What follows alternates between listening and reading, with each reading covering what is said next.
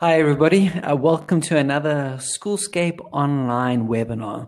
The purpose of these webinars is to help your school by introducing you to companies and people that can really help you with your school. And today's one, I am super excited. I think everyone has heard the term robotics. It has been thrown around, but it's sometimes not always correctly understood. So now we have a kind of 30 minutes action packed. I'm going to start with an interview with Adam, and then I'm going to Rajesh, who's going to join us from Resolute Robotics. And we're actually going to look at practically how a school can introduce robotics. So I always love it when we can actually do practical stuff. And Rajesh is also going to give us a live demo or some examples of two schools and exactly how they did it. But live with me now is Adam. So Adam is a WITS lecturer. He's also part of Resolute Robotics. Adam, welcome on stage. Thanks, Pete. Great to be with you. Hi, everyone. Brilliant. Adam, we are going to start talking robotics, but I heard a bit of your story the other day, and I know it ties in with robotics. Can you give us just a bit of an overview of your personal story? Yes, absolutely, Pete. My story goes back to when I was young, actually, when I was in school. As I started high school, I started to get a little ill and I had to have some surgeries, and those surgeries actually took me out of school entirely. So I missed out on half of standard 6, grade 8, so that's grade 8. I missed out on most of grade 9, 10, and 11. In fact, the whole of grade 11 I missed out, and then I did my matric year over 2 years, and I missed out on all of the schooling, all of the socialization at the time, and as a result of it, it was quite taxing, it was quite challenging. But what I later realized in life is it created a huge opening in my life for technology. Because while at home, I had a computer and I had access to dial-up internet. It was the early days of the internet. Exactly. And I used to connect up to the internet and explore the internet. I started to download code to write my own software viruses, and I would write a virus and release it on my computer. I would completely break my computer and lock myself out. Then I would need to go and swap my hard drive out. And what was really happening is I was getting into this exploration phase where my imagination and intrigue was awakening. This was a portal to the world for me. This was actually my way of getting out there. I was on our internet relay chat, talking to people. That was my socialization. I was learning language through games. And so I had a very unusual schooling and missed out on very many opportunities, but it really opened other doors for me in remarkable ways. And that was really the start of my professional life without my realizing it. I love that. It sounds a bit like lockdown, but I think you were locked down for very, very different reasons. Very much so. And if I heard correctly, you actually used to dismantle your whole computer and rebuild it because you had nothing else really to do. Pretty much. I mean, anything electronic, I would be trying to mess with it and take it apart. So the computer was no exception. I was building up a computer. I would try and scramble for some new components. And I was just really what I was doing was tinkering. And a lot of young people have these kinds of interests and love to tinker and play around. Yes. And we actually, funnily enough, have found some very, very great engineers start off tinkering. Yeah. Some great engineers start off playing around. They have a curiosity about something. They want to understand how something works. They might want to even take it apart. And maybe to the dismay of many of their parents, they're breaking all the appliances around the house. But this is actually a very wonderful trait. Okay, so let's jump a little bit ahead. You are now a lecturer at WITS. Yes. In line with tinkering, what is your kind of expectation of a student when they arrive? What do you expect them to have? What do you look for in them? Great, and I think that same trait of curiosity is so critical. Something that I think that we really need for university students is the ability to problem solve and solve emergent problems that are either convergent or divergent. So there may not be a solution to these problems, but they need to go through the problem solving process anyway and come up with fringe solutions or pivot into another domain. And the ability to do that problem solving, that creative thinking, and approach a problem with critical thinking and a critical mindset is something that's so utterly useful and so important, and something that unfortunately we don't see enough of. And it's a little bit about confidence. It's a little bit about being able to take the initiative.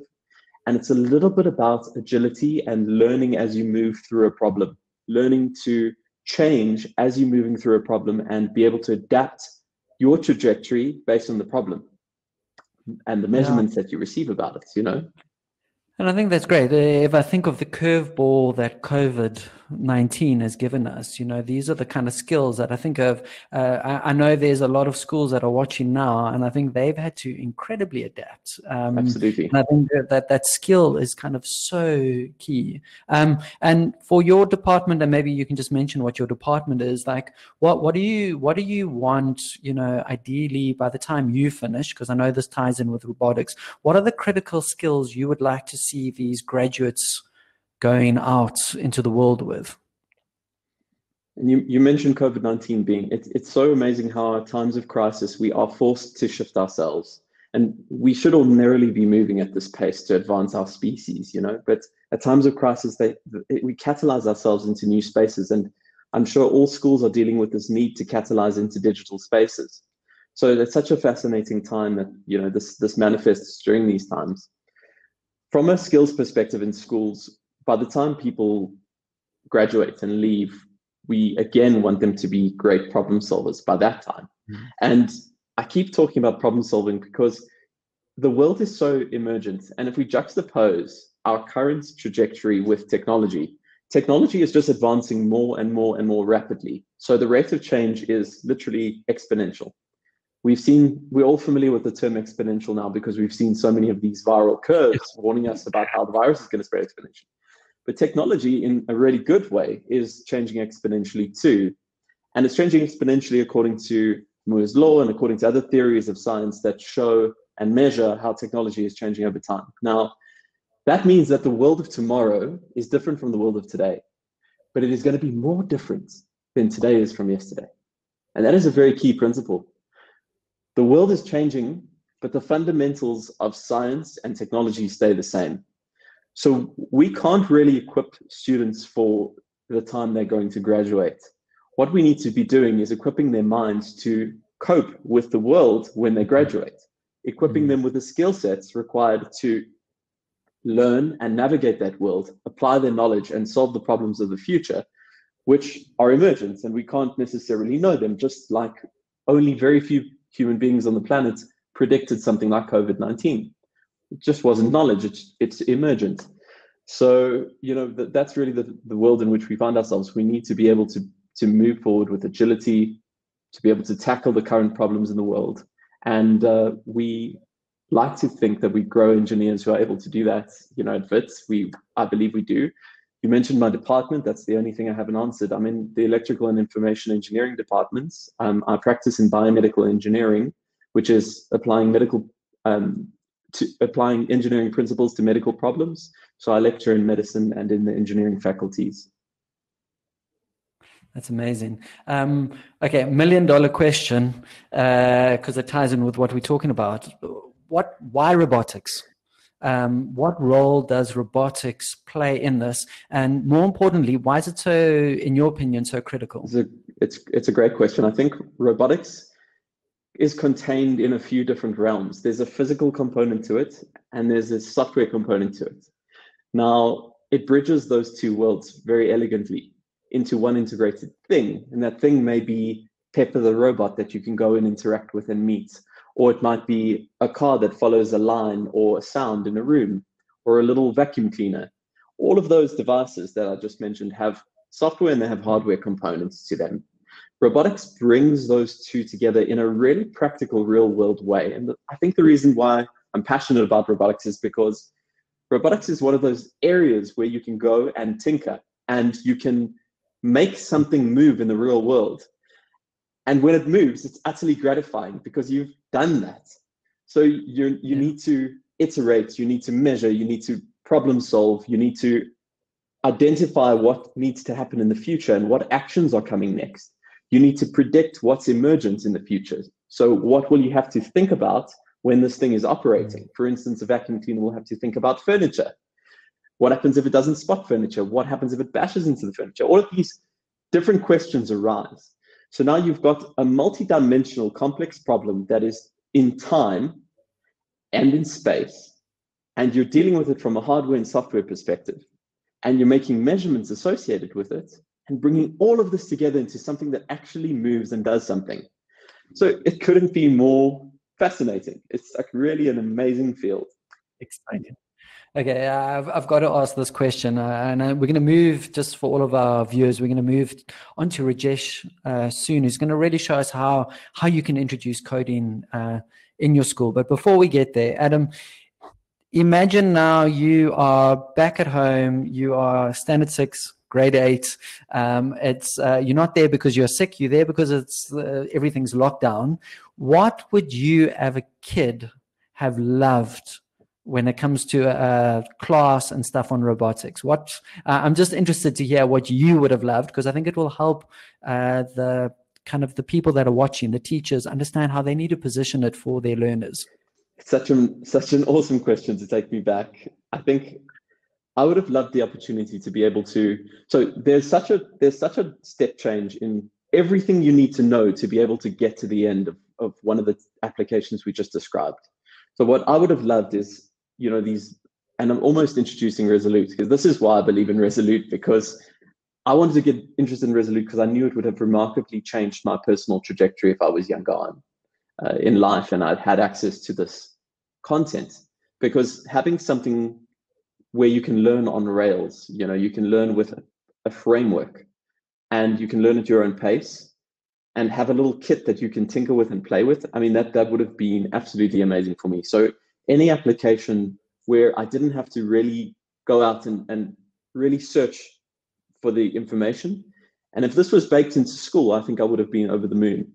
For me at the time, school was something that was quite mechanical. It was very traditional, and we just had to kind of grind through a syllabus to get through it. And I'm so pleased to know how school has changed since I was in school, because I think my experience of school is dramatically different from the experience of school that people are creating today, which is so superb, But when I was in school, I think I would have been over the moon to have any of this in the curriculum. I didn't even know the term engineering until I was in O week at WITS University. And that's a true story. I went and begged them to let me in. I love it.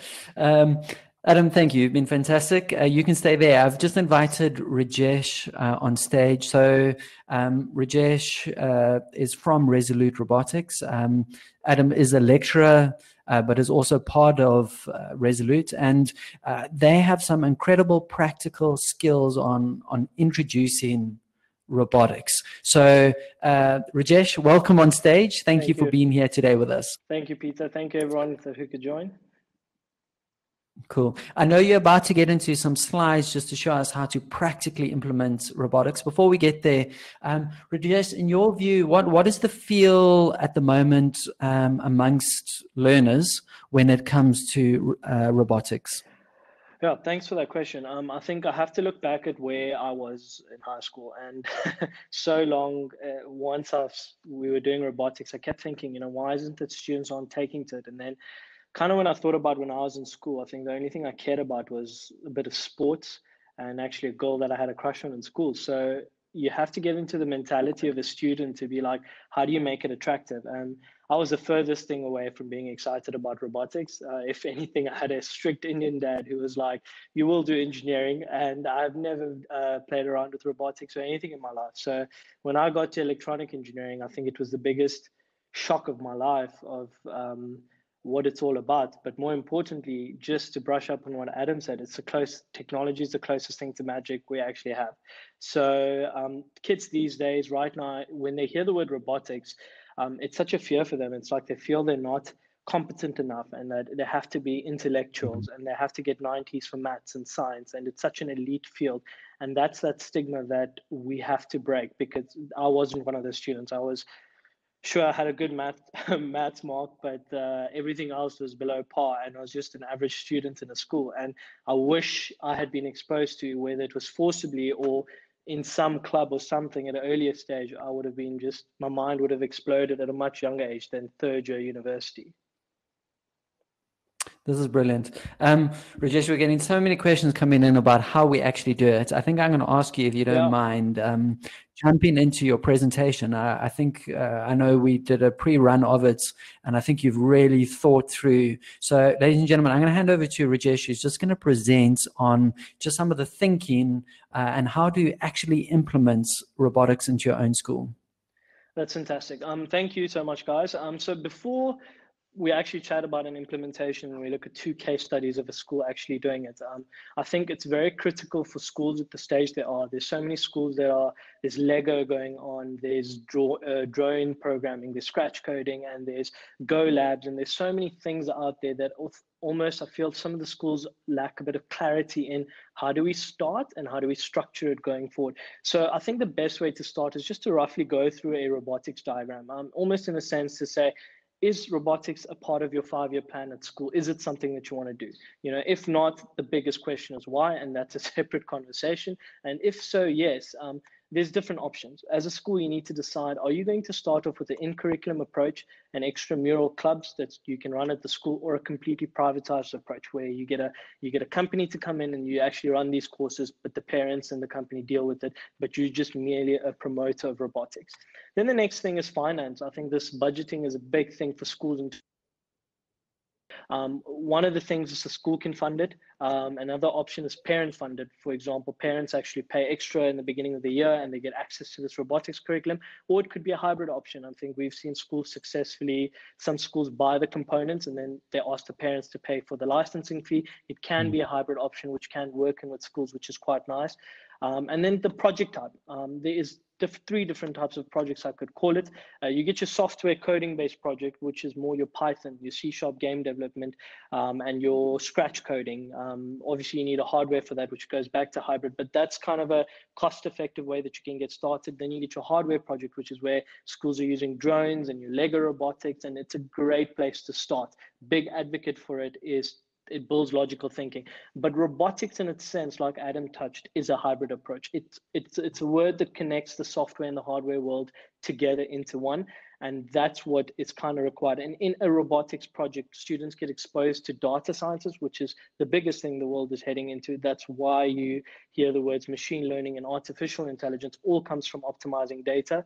And then you get your coding that students can get into, and then you get your actual electronic and computer engineering aspect for it. So a hybrid project that involves the word robotics is the best option to actually start off a student with. And then the schools need to decide in terms of an age group. Are we targeting the grade 4s to 7s, or are we going towards the high school? The one thing I can say is, we look at other countries overseas and we're like, oh, South Africa is so behind, everyone else is moving so fast. That is definitely not the case. I think South African primary schools have tried to do the best jobs, for example, Curos and stuff, to try get Lego robotics, scratch coding, a lot of things in place in the primary school, and that's where it belongs. It's a fundamental place. But moving into high school, you need something for the kids who've done scratch coding and Lego robotics. How do you captivate them at an older age? And if you've missed that whole boat, how do you get them when they make their subject choices in grade 9? How do you know if they need to choose the field of computer or IT or engineering? How do you know what the right stuff to choose is? So these are all critical questions. I think once the school can sit to the management team and decide on it, you're going to have more clarity on how you can implement it. So just to run more on it, if we look at a case study, I'm using St. Mary's DSG for an example because they're one of the services that we offer. And they've chosen the in-curriculum option. It's school funded. It's a hybrid of hardware and software projects, and they have it in the curriculum for grade 7s to 9s. So if we look at it, I think the biggest success, they have a 6-step that I've noticed that all schools that do it successfully, these are the 6 steps that you need to do. And specifically with St. Mary's, first of all, the management team that met, they had a clear 5-year plan. Robotics has to be part of their plan, and they made it a big goal to try roll it out. And it comes from that management team to get the whole staff on board that we're going to pursue robotics. The next big question is scheduling. I think every single school asks that, like, how are we going to fit this in if we're doing an in-curriculum option? I think a very interesting way St. Mary's has actually done it is, if you look at music, they've done it in their grade 7 to 9, as students actually have a choice to pick between music, art, drama, and robotics. And obviously, this is a very difficult choice where you might have staff members saying, no, but drama and art is also important, but so is robotics. So they've structured their timetable in such a way that students go into their specific subject field. And this is very possible between grade 7s to 9s because although it's a non-promotional subject, it's something that can be examinable with the right curriculum, just like French. So you can introduce it in your school and you can make it a compulsory subject, or you can divide it into the streams like St. Mary's has. Then it's to identify the right staff member. This is the most important thing. I think every school needs to have a champion or someone that pioneers this whole movement. And in most schools, they look towards the IT head of department because position to make this decision. And also what St. Mary's has done is, which is very cool, is they've actually got a full-time staff member that they've hired, a facilitator, and it's a young university student who's just come out of school. They're also in the education space at university teaching robotics now, and that person teaches grade 7, 8, and 9 robotics, and also higher grade CAT, which also fits it quite nicely into the schooling system. And I think the next thing is budget. I think this is the most important thing for schools to consider. There's two aspects to it. So St. Mary's went the components and licenses where I think with any big project in school, whether it's an AstroTurf or a rugby field or whatever, there needs to be an investment that goes down. So what we realized is you could get a kit for your child for less than 2,000 Rand per student. And that kit could last you 3 to 5 years in a school. So it's an investment that you can put down. St. Mary's purchased 30 to 35 kits from us, and they work it in groups. So you can almost work it between 30 to 90 kids in your school. And at the end of the year, when the curriculum is finished, you just reuse it, which is a great way to go about it. And the curriculum. So we kind of piloting this year a 3-course curriculum with them. The girls are actually starting off with access control, which is very cool. They're learning how to program an RFID tag. Which is something that we use at all the gym memberships. And then they go on to autonomous line following car, where there's sensors that pick up values, and then you actually need to decide how to maneuver your car. And then we're throwing in a little bit of software development, which is your C# game development. I think when we were all young, we were fascinated by Snake, and also now it's the Flappy Bird. So all these 2D arcade games, just with the access to a computer and internet, kids can build these games. And this also lowers your costs because when you introduce a software project, your hardware component costs go down. So this is what's being piloted. I think it's going fantastic. And to look at it from a different perspective, for a school, steps 1, 2, 3, and 5 is something that they need to take, whereas steps 4 and 6 is something that can be outsourced to a company like, for example, us or any other robotics company that can provide a facilitator and a curriculum to best suit what your school kind of needs. I think then the next case study is actually quite interesting, and this is something that South Downs College, Woodhill, and Hatfield Christian School are actually using. All of them are the IEB curriculum, and this is quite interesting because what this does is you can kind of play in both fields. Obviously, you need your management team to go in for it. The schedule becomes extremely easy because you make it Mondays 2 to 3 after school. There's a robotics club that's happening and students can come participate. It's an easy way to get started. I think identifying the right staff member, like we've already discussed, someone needs to run it. You don't need to hire a full-time teacher. Over here, you can just hire a facilitator. And that facilitator can be just like a sports facilitator. It could be a university student who's studying engineering who comes in and helps out with these clubs. And in terms of your budget, the school doesn't even have to take anything. The school can use some of its sports budget to maybe sponsor some kits so that the kids could use it, or otherwise it can be completely parent funded. But there is some cost when you enroll for some competitions that the kids actually participate in. So to get your Lego Mindstorms and to get your mining, to navigate your robot through mines, there's so many competitions out there that you might need to put in a little bit of an investment for that. And and also another thing is if you choose the right curriculum option, for less than 350 Rand, and that's what South Downs College, Woodhill, and Hatfield Christian School are doing, is the parents are paying less than 350 Rand per month, and we have a really nice club that we've created of about 20 to 30 kids who come on a Saturday, and they do 3 courses throughout the year. So it's a curriculum approach, but as an after-school option. And then your courses and competitions are something that you can have to consider, which I've already gone through. So I think to kind of conclude, your options that you have to weigh off is in your curriculum, you are going to have a higher intake because there's no sports and other commitments to take away from students. but you need a trained staff. Over here, you could use a facilitator. It is a high budget, but you could work it into the school fees, or it could be something separate that the parents pay for. And in curriculum, you just have to work out your scheduling. Where there's extramurals, it's kind of an after-school activity that the kids can participate in. So yeah, Peter, I think that's the two case studies that I actually have of successful schools being implemented. Brilliant. Just for all of our viewers out there, if you have any questions, please pop them in the questions tab on the right. I can then direct them to Rajesh. Rajesh, I think the first question, you've spoken about either a staff member to be trained or a facilitator. If a school wants to use a staff member, is there a way that they can use a staff member that might not have robotic skills? 100%. So one of the things that we do, I think there's, apart from the 5 things offering, is teacher training is a big thing that we offer, consultation and teacher training. And at schools like Woodhill and your Hatfield Christian schools, we have biology teachers that are taking this. You will realize very soon that there are always 4 or 5 kids in your class that know so much. And if you just have a teacher that's willing and that has the basics of how electronic components work and how to set kids up, it's a great space to facilitate, because as students with the curriculum online and as they learn, you'll see students will start helping each other. And that's where project-based learning becomes so critical. That's amazing. Let's talk about kits. Elaine asks, cost of kits. Maybe you could also advise and propose what kits are there, what is available. So I'm going to share my screen again. I have a slide for the products and the kits. So if you quickly look at, is my screen being shared? Yes, got it. Great. Okay. So if you look at this, these are the kind of courses that we offer. Your solar powered project, your introduction to Arduino based coding, which is kind of what everything stems over. Your capacitive touch-based windmill and your temperature regulator are all your introductory projects, just to get the kids the idea of a hardware and a software projects combined. And then for grade 7, you have your smart garden, you have your automated hand sanitizer, which is a great project. I actually have a video of it working that we've built. And then a home automation system. This is manually controlling your garage, the lighting in your house. We teach kids how to do all of this.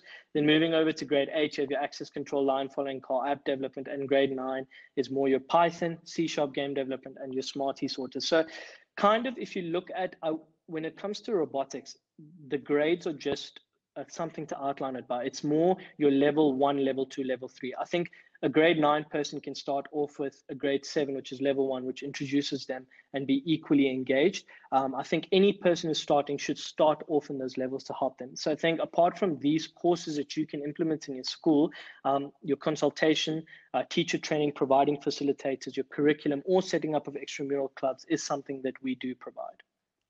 Awesome. And so you've spoken about the opportunity of offsetting the cost directly to the parents and having them handle that. So that would be extra curriculum. If the school decides to purchase, I think you mentioned a price roughly for kits of around 2,000 Rand for kits. Is that correct? Yeah, so it completely depends on the project you choose. I think if you choose an introductory set of projects, your kits could come down to about 1,000 Rand. If you choose the more complicated ones, it goes up to 2,000. But for extramurals, almost you could structure it in such a way where with the kits and a curriculum, if it's 3,500 Rand for the year, it's almost 350 Rand a month for parents to kind of participate for a 30-week robotics curriculum, which is something nice. Cool. We had a question come in from Carol. She says, can we introduce Lego-based robotics at grade 1 and upwards? Maybe if you could actually just address the point. What age is the right age to start robotics? Okay, so Lego-based robotics, and there's also a lot of online free products out there. Tinkercad, and I think in the chat, Leo shared also another website.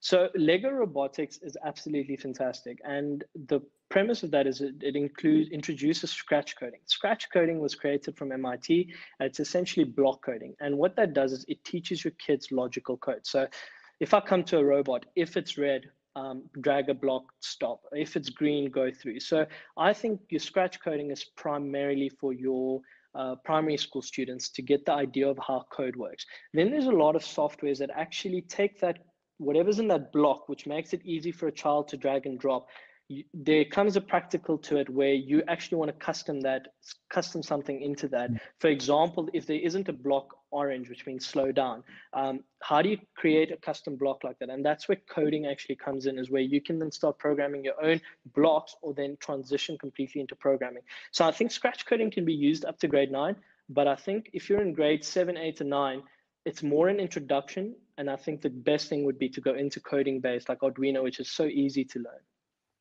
Awesome. Rajesh, I think you guys have been phenomenal with all of this info and just giving practical ways of looking. I have to ask, so Resolute Robotics, you guys do this full time. This is your focus. How do you work with schools? What is it actually that you as a business do?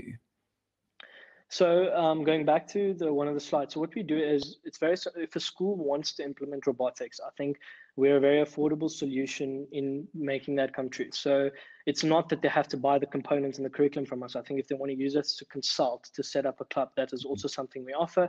We do teacher training. And then on top of that, we also obviously provide a very outlined curriculum that is in school, that is actually being implemented and working quite great now, and also an extramurals club. So any schools, I think going back to the tree diagram, if a school can decide what approach and how they want to do it, if you can contact us, we would be able to send you a proposal, whether you're a government school with absolutely no budget or you're a private school that has something to work with, we can make something happen.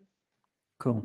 Rajesh, one question I just have to ask, because it has come through now with COVID, kids being at home, how easy is it for them at home to continue with robotics extracurriculum or just keep up with classes? Is that easily adaptable? Yeah, so there's two options with that. I think right now with level 4 and level 3 delivery of ICT goods is allowed. So what we've realized is there is a couple of competitions and products that we have where kids can actually buy the components kit. We have a full-on learning management platform and everything is video-based. The students can buy our stuff and we currently are running it at a few schools and continue at home. But if hardware is a bit of a mission, a cost-effective solution is our C# game development course, which is great for grade 7s to 9. All you need is laptop and an internet, and you can learn how to program games. Okay, cool. I'm going to give you, we're literally out of time, but we've got a couple of questions. If you can give 30-second answers for these. Oscar says, I like the teacher's training option. Is it possible to do this remotely? Rajesh, you are back. There you're back. Rajesh, can you teach teachers remotely? Yeah, I'm sure you can. I think the best way for a teacher training to actually do is to run through one of the courses, because it kind of covers everything. So all our modules and everything is online. We do set something up if they want to do online, where we do like a eight session Zoom where they go through the course, ask us questions and stuff like that. Yeah. Cool. And then last question, which coding languages are popular? So what would you recommend? What do you think the teachers should be looking at to teach their learners? Okay, I'm going to take more than 30 seconds to answer this because it's very important. So when you're talking about coding, it's very important that you realize there's different types of it, right? And with where the world is heading, I'm someone that doesn't get excited by web development or coding that you actually get when you join software companies, but the data aspect of it excites me more. So the biggest language and the most popular language out there right now is Python.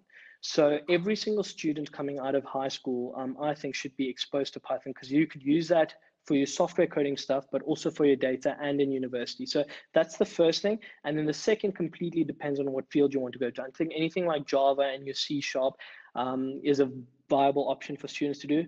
And going back, if you can master one coding language, it's so easy for you to learn different coding languages. It's just the syntax that matters. So get started. That's the most important thing. Awesome. I see Adam also agrees. Python right now.